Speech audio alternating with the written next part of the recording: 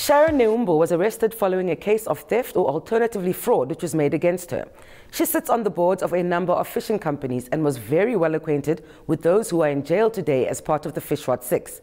She believes that her arrest was in fact an attempt to silence her from speaking out against the corruption she suspected was taking place within the company she worked for, and shares her story on this It's a Wrap exclusive. Eventually, when I got out, I was informed that when I got to the charge office now, eventually to be released, that I was informed that I was released on bail for $5,000. Now, there's instances, of course, where police can give police bail, you know, and then there are instances where police cannot give police bail. You have to appear, and one of those is fraud. So I found it a bit strange that my case was a fraud case, fraud or in the alternative theft, but you know, the bail was granted anyway without me having been into a courtroom or anything. So I came back, of course, the Monday for a bail hearing that was later postponed, and the charges were read to me. And I still don't understand. I'm waiting for my legal team to explain it to me, because it says that I lied and unlawfully took funds from Jacqueline Antiart and not from the company.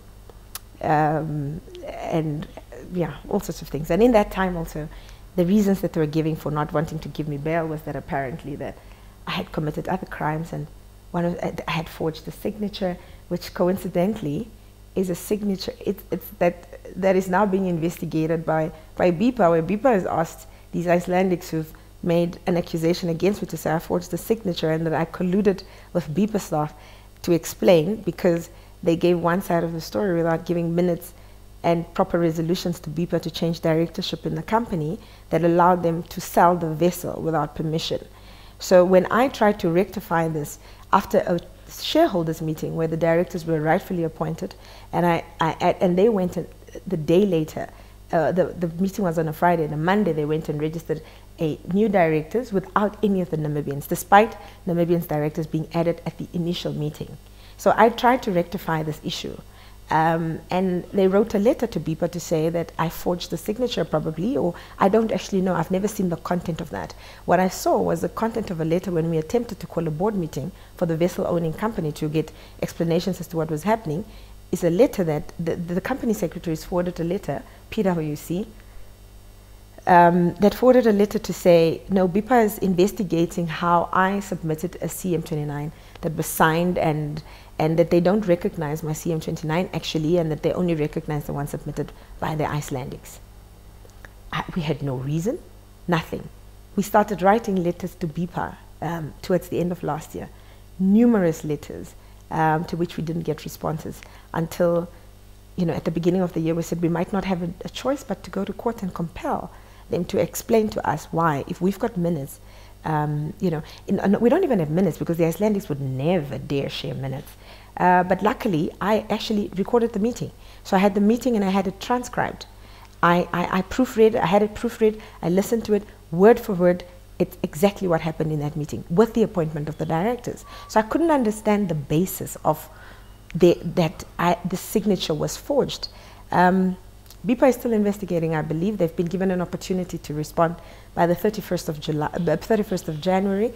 Hopefully we would get more light on what happened, or maybe more, I don't know, charges against me. I don't know, because at this point it seems like they're just coming from everywhere. You know, it's oh, there's so many stories, and oh yes, I've stolen this much money and that much money, and I'm doing this because I want to get bribes and all of these things. But everybody forgets that I'm actually fighting to get back the money that was stolen from two companies that we co-owned with the Icelandics.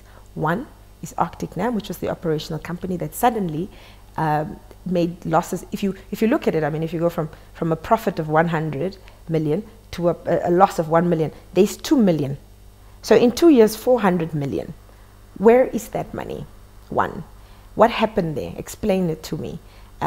Two, this vessel that we co-own, that we bought for 28 million at the beginning together. They refused to flag it in Namibia and to register it in Namibia until 2016, when the noise started after Johannes left and we started asking questions. And then they very quickly, within a matter of months, they flagged the vessel. You know, it was, all of a sudden it was Namibia. And I thank God for that day, because if it hadn't been, that vessel would have been out of that water by now, which is what they did. When they changed signatories, they sold the vessel, based it on the shareholders' resolutions that they passed, and their majority shareholding in the vessel owning company. So they had 58, so they passed that resolution. We went to court that evening to get a stay from that resolution, because although there were 4 parties involved, there was my company and their company, there was a shareholder agreement signed. And in terms of the shareholders agreement, it said that irrespective of whoever else has signed this agreement, it is binding if on the one side the Icelandic summary had signed, and on the other side any of the Namibian has right. So we had signed it with them. And there's a clause in the agreement that says, irrespective of who have signed, it is binding between the 2 parties. And in there is a minority protection, which says that the vessel cannot be sold without permission of 75% of the shareholders. So we went to court that evening at 9 o'clock, and we got to try and get an order to stay. And that was in August, on the 2nd of August, actually.